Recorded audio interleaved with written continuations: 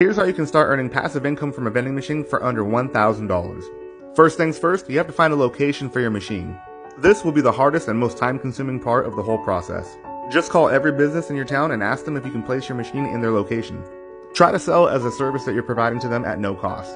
Tell them it's a convenience to their employees and to their customers. Obviously try to get it for free, but if you can't, then never pay a flat fee, always pay a percentage of your sales. And never go over 15%. You'll get a lot of no's, but eventually someone will say yes. Then just go on OfferUp or Facebook Marketplace and buy a used machine for about $800. Buy the inventory from Costco and Smart & Final, and then check up on the machine once a month.